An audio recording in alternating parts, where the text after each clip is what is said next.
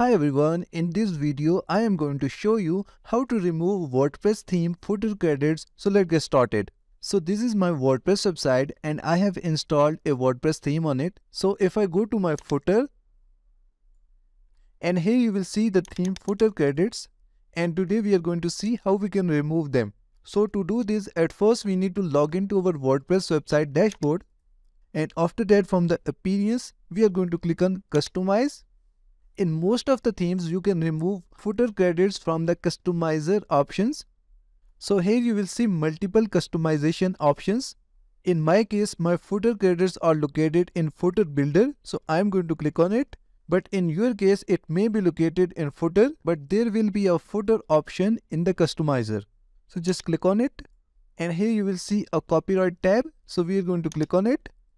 And we will see its settings on the left side. So to remove the theme footer credits, we are going to remove this powered by theme author. So we are going to remove this completely. And after that, from the top, we are going to click on publish, and we will go to our WordPress website and refresh it. And here you can see that theme footer credits are now removed. Thanks for watching. Please like and subscribe.